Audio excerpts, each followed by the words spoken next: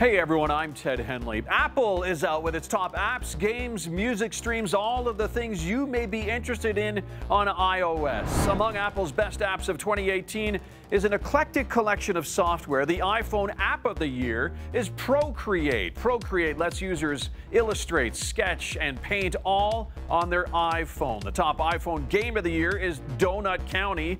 In this game, you don't actually play a character, you play the whole. It's a puzzle type of game where you complete tasks by swallowing things up. The Apple TV app of the year is Sweat. Sweat is a fitness app by a trainer out of Australia. And Canadian-made Alto's Odyssey is Apple TV's game of the year. Alto's Odyssey is a continuous runner type of game, but you're actually a snowboarder. Alto's Odyssey is also an Apple Design Award winner for 2018.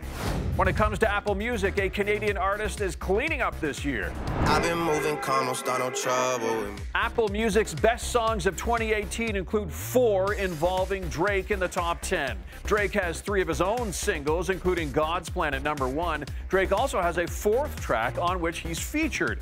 Canada's Loud Luxury sitting in 2nd spot overall. Their song Body featuring Brando is right behind Drake in the top 10 list. And it's worth mentioning that Post Malone has 2 songs on Apple's top 10 list. Speaking of Drake, he is also huge on Spotify. In fact, Drake is Spotify's top artist of all time.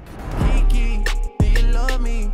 Are you riding? Maybe Kiki does love him now. Drake is Spotify's top artist of all time and topping the 2018 charts with 8.2 billion with a B streams this year alone. Drake has been the top artist, by the way, on Spotify for 3 of the last 4 years. Ariana Grande is Spotify's top streamed female for 2018, thanks in part to the single Thank You Next. That's it for today. I'm Ted Henley. Your download is now complete.